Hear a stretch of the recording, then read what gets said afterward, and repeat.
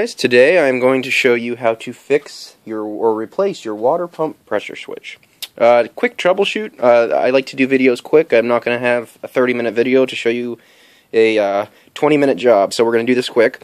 Basically, first you're going to want to troubleshoot. If your well pump seems to be leaking from this box, you're probably going to want to change the switch. That's 95% what it's going to be. As you can see, mine's been actually leaking for a couple weeks, but it hasn't been too bad, and I've been way too busy to fix it. So we're going to do that quickly today. First, you're going to want to make sure your main water line's shut off. Mine's right here. There we go. So we're going to just shut this all the way. You don't want any more water coming into the house. You're also going to want to make sure your dishwasher's not running, obviously, or that no one needs water for about the next 30 minutes or so. So that's shut off. Now, we're going to want to shut off the well pump. I forget which one that is. That is, or the water pump. Let's see here.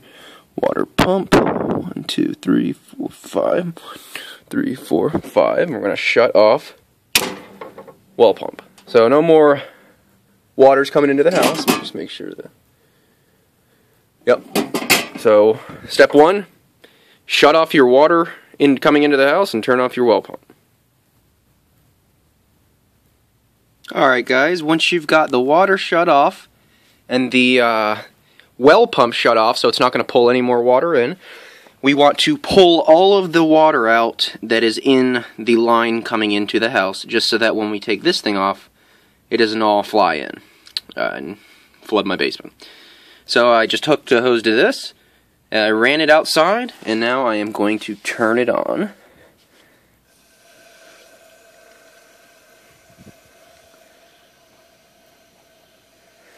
Go check on this.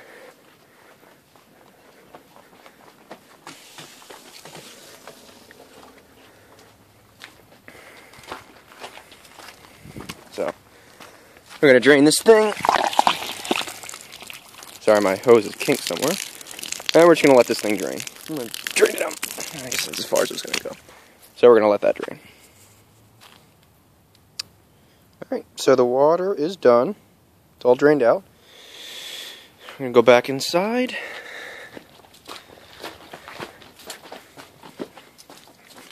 And I own a screen printing shop. That's what all this crap is. I'm going to shut this valve off, so close this again. We're going to take off the hose now. Next part is pretty easy. See these 4 screws? We are just going to take all these out one by one and make sure you keep track of which wires go where. So you're not going to want to mess that up.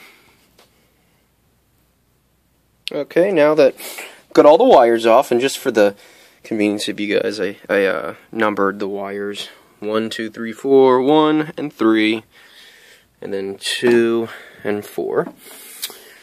Now we're going to take a pipe wrench and we are just going to pull this whole apparatus off. Gotta put the camera down because I need 2 hands. Okay, I got it loose. Got all that sediment. Oops. Let some of the pressure out. It's got a few pounds of pressure in there. I don't know. This is my first time doing this, so I could have just made a huge mistake, but we'll see. Okay, not to worry. Just a little bit of water is coming out, so. Here's the old one. Look how dirty that is. All that sediment, because I am way out in the country of Virginia. And my water is full of sediment. I got a whole bunch of filters, but so this thing's probably like 15 years old or so. There's an old one, new one. Looks way better.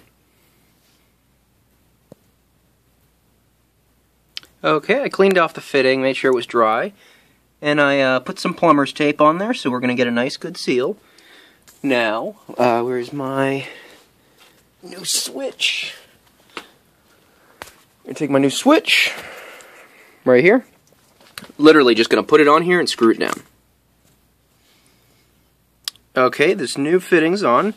Now all we got to do is attach these wires. There's three wires coming in. It shows that there's a ground wire. This ground wire is going to connect to these green bolts right here. So you got a black wire, a white wire, and a ground wire. I don't know if that's consistent with all houses, but that's how mine is. So let's put this back together. Okay, we've got this all put back together. Took about a couple minutes. We've got the grounds going to these green right here. Black, white, and then black, white. So that's it. When you put this thing on, make sure you put it on tight because you could get a little bit of leakage. But I am going to restart my pump system, fill my house with water, and see if this bugger leaks. So I turned my water on, and I'm going to see where this thing cuts off. Should cut off around 60. No leaking. It's a pretty good sign. Because I usually mess up on a lot of stuff. So I'm just going to wait to see if this thing gets to 60. And see where it shuts off. And it shut down right about 60. And we're good to go. You'll probably want to bleed your water lines. Pretty simple. Go to the highest point in your house and turn on all the faucets. And wait for all the air to go out, and then just slowly turn on every single faucet going down in your house, and if there's any air, you'll purge all the air out, and you'll be good to go. Simple. Thanks, guys.